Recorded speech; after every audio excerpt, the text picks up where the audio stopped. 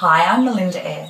As a beauty editor and a busy mum, some days it's pretty hard to look glowing and healthy. Some days we look a little tired and dull.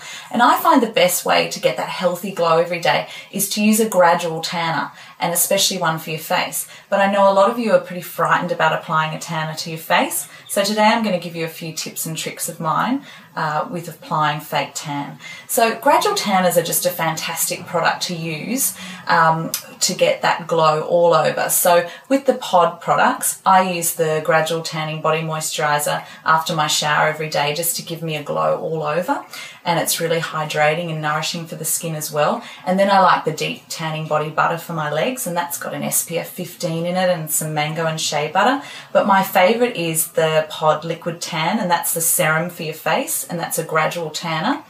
And the first thing you'll notice about the pod, all the pod tanning products, is that they have a tint in them. So they have a malt extract, which gives it a slight tint, if you can see that. So that means you know where to apply it and you're not going to have trouble. You know, that tint will guide you.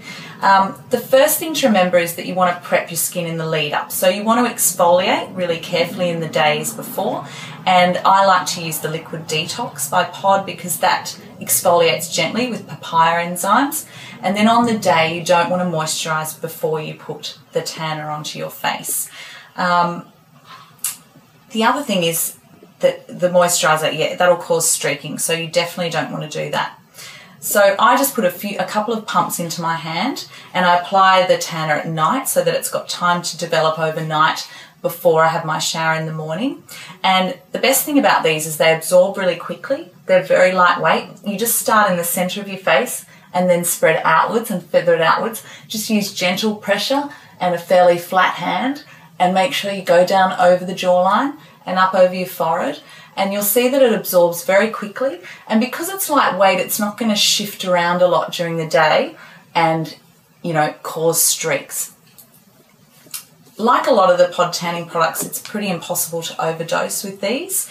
And it's got a beautiful amount of nourishing ingredients in it, like rose hip. And so you can really use this as a daily hydrator.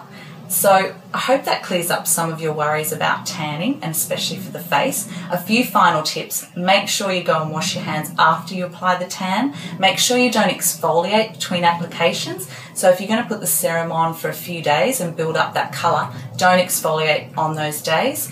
And then just keep using it as your daily